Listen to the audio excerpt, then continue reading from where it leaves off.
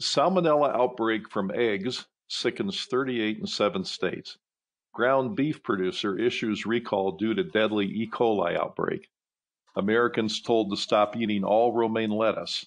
General Mills gold medal unbleached flour recalled over salmonella fears.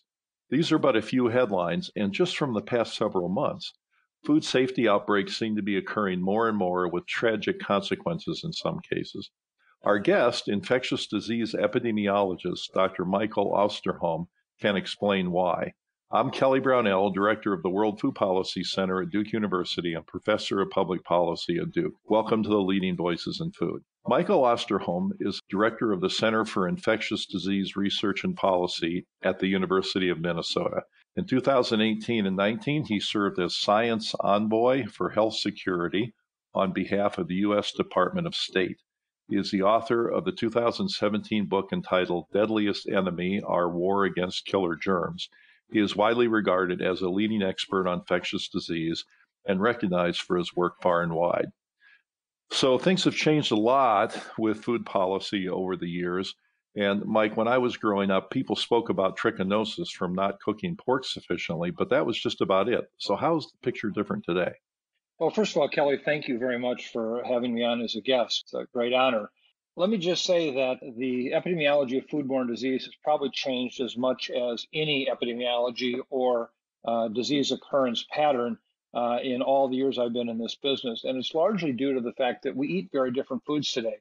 When people say that we have the safest food supply in the world here in the United States, my response is we have the world's food supply. So today we find food sourced from around the world. We find it produced in very different ways than it was 30 or 40 years ago, where seasonal fruits and vegetables, leafy greens were just that seasonal. Today we have them 365 days a year. We chase the sun around the world, often in low or middle income countries. We are very different about selection of what we have today. 30 years ago in a grocery store, it was not unusual to have several thousand different choices to make. Today in the supermarket of the 21st century, we often see 65 to 100,000 different SKUs or potential items available. So it's really the complexity and the location of where that food supply comes today that changes what it is that we're experiencing with foodborne disease. And has that changed the likelihood that foodborne diseases will occur in outbreaks, or has it also affected the type of diseases that one gets transmitted through food? Well, we actually see both. It used to be that years ago, if one traveled to a developing world country or low-income country, you worried about developing traveler's diarrhea. Today, you don't have to leave your home to develop traveler's diarrhea, depending on what food item you're eating and how it is prepared. A good example is a parasitic disease called cyclospora. And in this case, this is a disease that we often saw in low-income, middle-income countries. And today, we see it here now right in the United States occurring, where product produced here. And it's in part due to the fact that the workers likely play a major role. And today we see an ever-changing complexion of who the workers are that are out in the fields doing the work to bring us our produce. We see this in terms of such things as a product like sprouts, where today almost all the sprout seeds in the world actually come from outside the United States to make sprouts. And again, the potential for disease transmission is there. But we also see the complexity of even our U.S. system. For example, today in the ways that we grow cattle and pigs and poultry, we often see very large numbers of animals brought together in large confinement operations where a bacteria like E. coli or a virus like influenza in chickens can basically spread in such a way that it wasn't what we used to see when Grandpa used to have the farm with 25 head of cattle. So even in the United States, we see the potential for the development and the transmission of infectious agents very different. So what are the most common foodborne illnesses and which are the most dangerous? Well, interestingly enough, it's actually in large part not due to production in that sense if you look at the most common. Today, norovirus, which is a virus that causes vomiting and diarrhea 24 to 36 hours after exposure, is probably one of the leading pathogens we deal with, and that is actually transmitted by food handlers.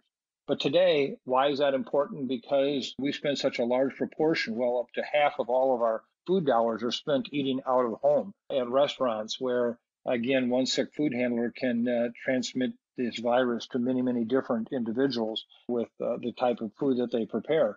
So that's one thing. We do see, however, also a substantial number of salmonella infections, Campylobacter, the kind of E. coli bacteria infections that we often hear about with leafy green production. And these are most often tied to production. They're tied to either contaminated water, having contact with leafy greens or produce of some kind, or transmission of salmonella or E. coli within cattle or poultry. These are all challenges today that we see in this country. So, how vulnerable are the major food companies to outbreaks that occur in their products? Like we mentioned, General Mills Gold Medal flour, that's a major company and a very common product. Are the companies legally liable for things that happen here? Are they reputationally liable, or how are they vulnerable? Well, clearly, food safety has become an ever increasingly complex issue to deal with. Surely these companies do realize that they are at risk. And in most cases, we see companies doing everything they can, at least reasonable, to eliminate the risk of foodborne disease. For as many of the outbreaks that we hear about and the number of cases of disease, it's still a very, very small proportion of at most less than 1% of all meals ever result in a foodborne disease transmission in this country. So we need to put that in perspective. It's just that when you have 300 million people eating 3 meals a day and munching a lot more in between, that you have that potential for disease occurrence to happen. I think that today we do have occasionally companies that are what I would call bad actors, where they intentionally knew they had a problem and tended to cover it up. We've had some very notable ones with eggs, peanut butter, several companies where they falsified data to show that the product was safer than it really was by testing. But that's rare. That's very, very rare. On a whole, most companies are trying to do the right thing, and they recognize the cost of not doing that, both reputationally, as you noted, and as well as just strict liability.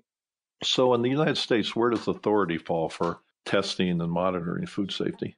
Well, this is one of the challenges we have is that there isn't one specific place. Food safety in this country has been carved up between the Food and Drug Administration and the U.S. Department of Agriculture, with some overlap in the Department of Commerce, for example, for seafood, or talking about certain toxicological issues with the EPA.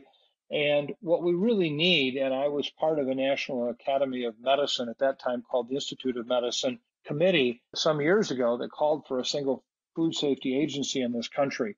I still support that very much. I think it would really dramatically improve our ability to respond. Today, for example, if you're a pizza manufacturing plant, if you basically have pizza and you put cheese on it, that falls under the FDA. But if you put cheese and meat on it, it falls under the USDA. And so there's real challenges in terms of trying to provide for a comprehensive and coordinated effort. The same is true with the number of committees. It varies from year to year, but as many as more than 20 committees on the Hill in Congress have some authority over foodborne disease safety. That's a real challenge. And so to us right now, I think many of us would love to see a single food safety agency that would basically be fork to table, and then if an outbreak occurs, even including the investigative opportunity to understand what's going on and stop it. Certainly seems to make sense. Why in the world hasn't it happened?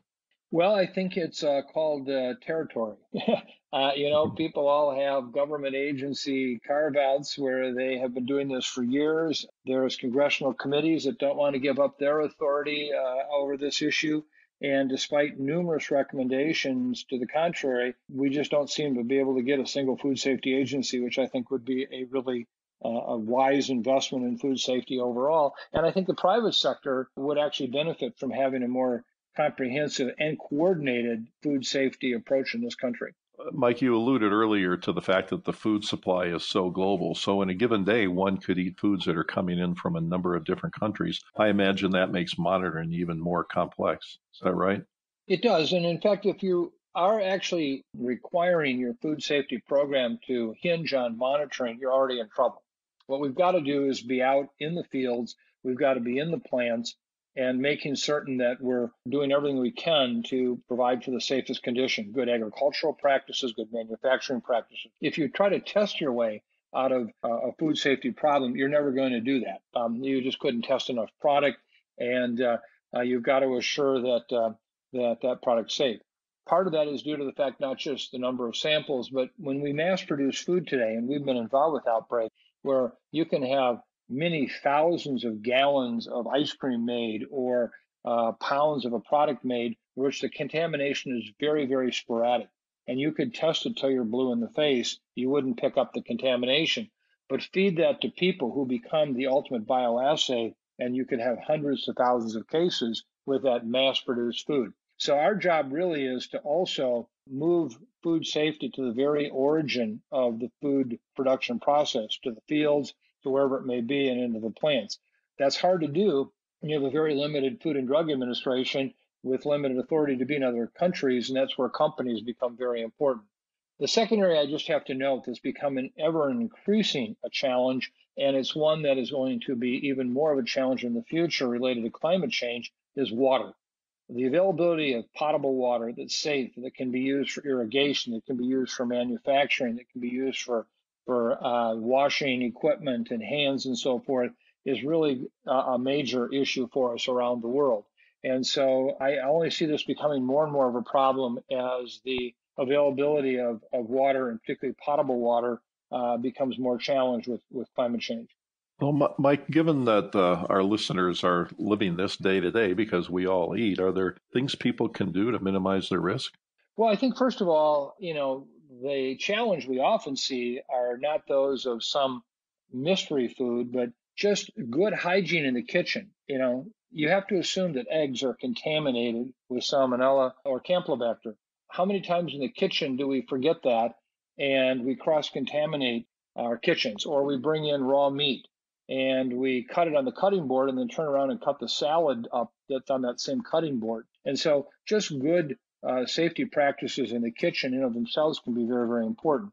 The second thing is, again, buying food that is, in a sense, you might say, from reputable sources. I mean, most of the major grocery stores and food sources today are buying from companies where they're putting the responsibility back on the food production companies to provide a safe food supply, and if they don't, they're not going to be sold. And so I think that it's clear that if you buy food from most grocery stores today, that's a safer bet than buying it from, say, unlicensed or unapproved sources. We see today, more and more markets and so forth starting, and that is a challenge in terms of assuring that food safety is being adhered to in those otherwise largely unregulated markets. Well, Mike, thanks for your pioneering work on this, and we appreciate your efforts and the efforts of you and your colleagues to help keep the food supply safe, and I really appreciate you joining us. Thanks so much. Thank you very much. Our guest has been Professor Michael Osterholm of the University of Minnesota and author of the book, Deadliest Enemy, Our War Against Killer Germs. And thank you so much for listening. If you would like to subscribe to the leading voices in food, you may do so at Google Play, Stitcher, Radio Public, or Apple Podcasts, or you can visit the website of the Duke World Food Policy Center. This is Kelly Brownell.